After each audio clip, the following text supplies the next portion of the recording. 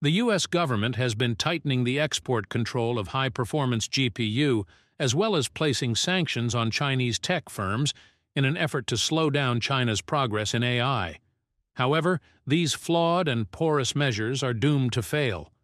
Scientists from China's Tsinghua University have developed a revolutionary new method for training optical neural networks, potentially paving the way for faster and more energy-efficient artificial intelligence systems that don't rely on GPUs at all.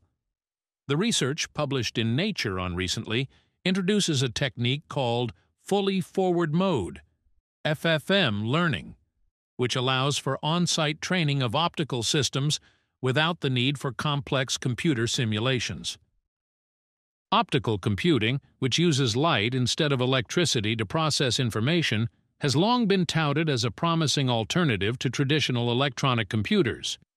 Much like how fiber optic cables can transmit data faster than copper wires, optical computers have the potential to perform calculations at much higher speeds while consuming less energy. However, training these optical systems has been a significant challenge.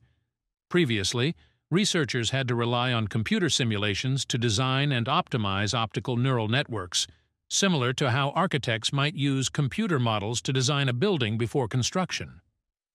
This approach was often inaccurate and inefficient, as the simulations couldn't perfectly account for real-world imperfections in the optical systems.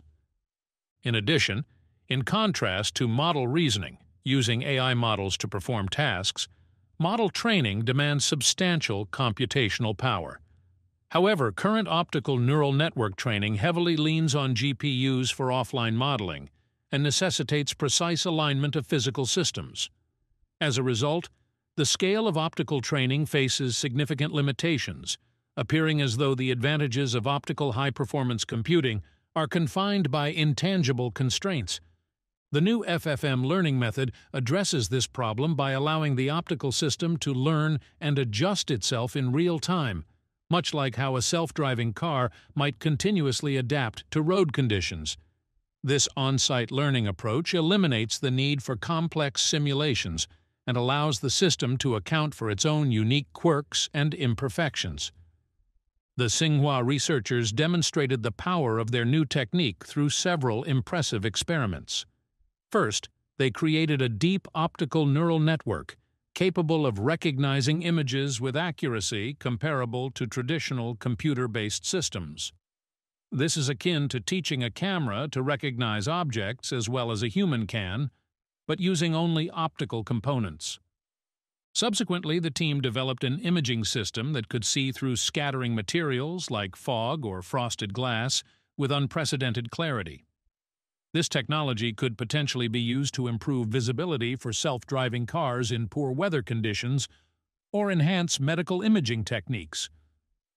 Moreover, they also demonstrated an all-optical system capable of processing information using extremely low light levels, equivalent to less than 1 photon per pixel.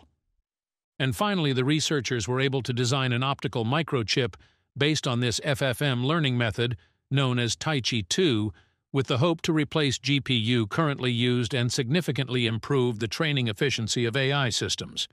The implications of this research are far-reaching. Optical AI systems could potentially process information much faster and more efficiently than current electronic computers, leading to advancements in fields such as autonomous vehicles, medical diagnosis, and climate modeling. That's all for today. Thanks for watching.